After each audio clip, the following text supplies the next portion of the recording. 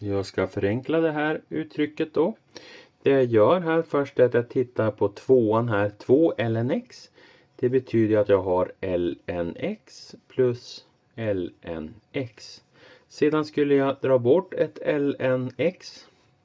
Sedan har jag potensräknelagarna som säger följande, att om jag har lnx minus lnx så kan jag skriva om det på följande sätt. Jag börjar med det första lnxet. Sedan har jag plus.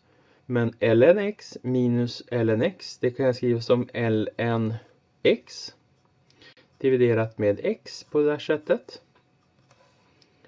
Så jag får lnx plus x genom x som är 1. Så ln1.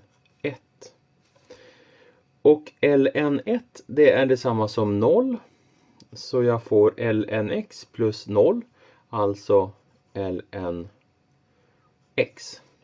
Det finns ett mycket enklare sätt att lösa den här utan att räkna med några som helst logaritmräknelagar. Och jag tänkte visa den också. 2 lnx minus lnx. Jag tittar på hur många lnx har jag. Jag har 2 stycken. Sedan ska jag dra bort ett lnx, så kvar får jag lnx. Det är ju ett mycket enklare sätt att räkna den här.